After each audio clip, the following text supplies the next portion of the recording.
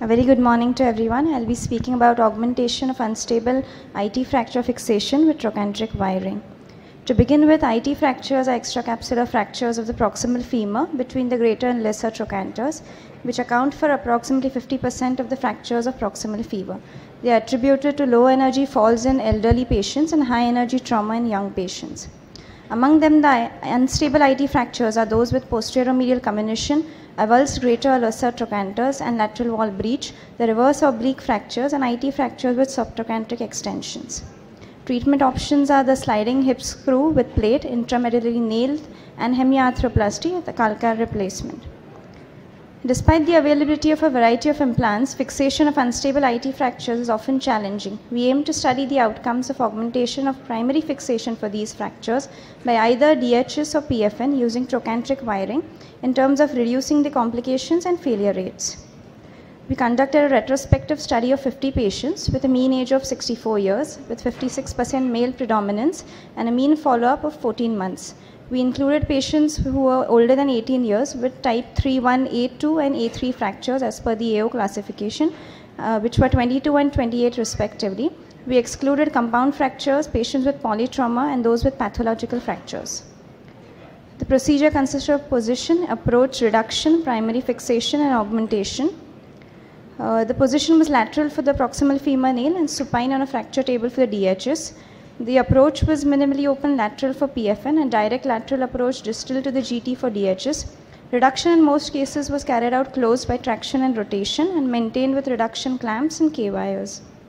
The primary fixation was done either using a PFN or a DHS with derotation, and the fracture fragments were then assessed for posteromedial and posterolateral comminution.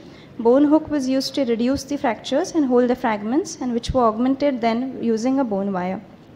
The SS wire was passed in a figure of 8 manner beneath the abductors, around the shaft beneath the lesser trochanter, or below one of the proximal screws of the PFN or the shaft screws of the DHS.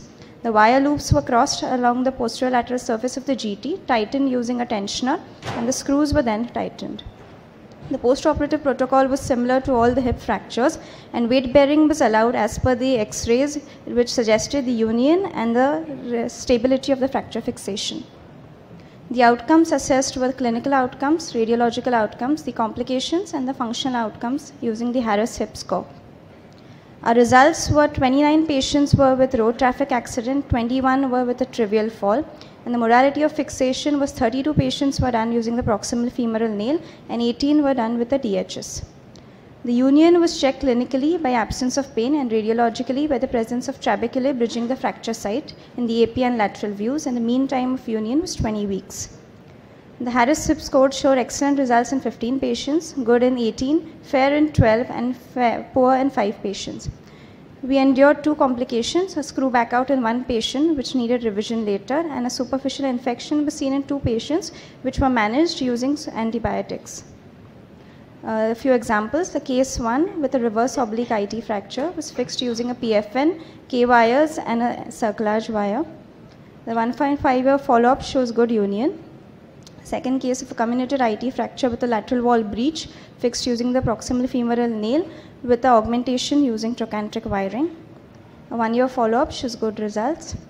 The third case was an IT fracture with a lateral wall and GT fracture was fixed using a DHS derotation screw and an encerclage wire. The 8 months follow-up shows good signs of union. The unstable IT fractures are often quite difficult to manage, and the posteromedial and lateral wall contribute greatly to their stability. Fixation with conventional implants may be insufficient at times to restore their integrity. Appel et al. Suggested that the fixation of large and small posteromedial fragments increases the stability by 57 and 17% respectively. The anatomical reduction and augmentation of fixation with an additional screw or a wire offers advantage, improving the contact between the fragments and increases the chances of union. Similar studies conducted by Lee and Kim, Kulkarni et al., Gadegoni et al. Have emphasized the role of augmentation in unstable IT fractures.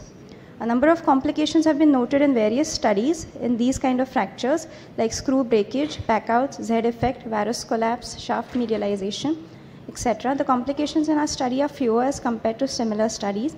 The only shortcoming of our study is that the outcomes of fixation and augmentation have not been compared in the DHS and PFN group. To conclude, stabilization of the posterior median and lateral wall along with the fragments while fixing unstable IT fractures is of paramount importance, and the anatomical reduction and augmentation using trochanteric wiring, which requires minimal surgical time, helps achieve this purpose. It increases the stability of the construct and improves the outcomes. A few references. Thank you.